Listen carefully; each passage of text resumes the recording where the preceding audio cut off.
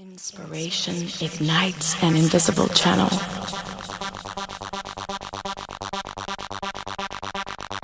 that opens between machine and soul.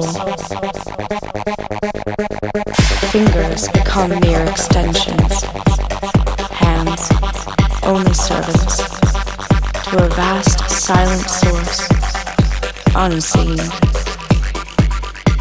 Complexity and nature. Irrefutable.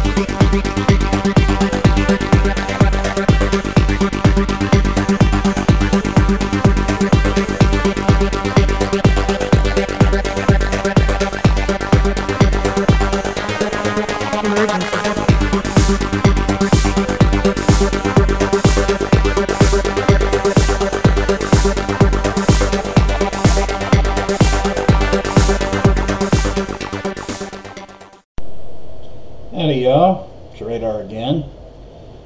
Well, look at this.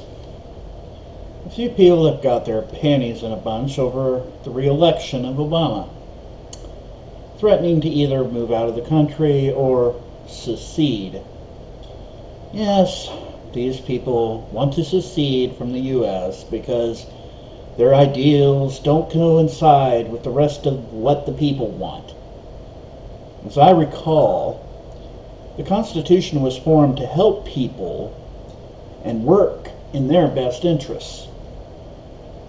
Maybe all that time in government class was wasted. I could have just skipped it and had a smoke behind the gym. What's really the problem? You fellas afraid that you're going to lose your guns? Or maybe you can't marry your cousins, who knows? Maybe it's the fact that the country is finally turning around, slowly turning around, but we are making a few strides. We have reformed health care. We also have gay marriage in some states and legalization of marijuana in others. And it's not about wanting to go back to family values now, is it? No, it's not. At least not my definition of it. Doesn't it just tweak your trigger that we have a black president? Not only that, but a black president that got voted into a second term. And why is that? Why is that? Perhaps it's the whole right to vote as an American. And it looks like these people who spoke up and wanted change went to the polls and made that happen. Now, I don't want to look at another graph telling me that Romney should have won if this had happened, or he would have won if that had happened. No. I don't want to hear it. If you truly were listening to any of his campaigning, you would have realized just how ill-informed and closed-minded he really was. Not to mention that dancing horse wife of his. God.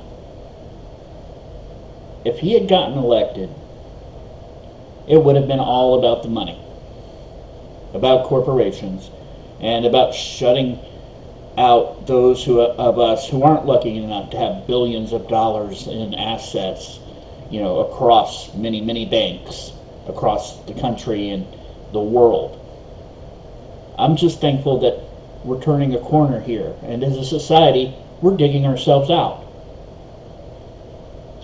And these idiots bitch again because, yes, we're still in debt. Because former candidates had to spend. And what about that automotive bailout? Yeah, remember that?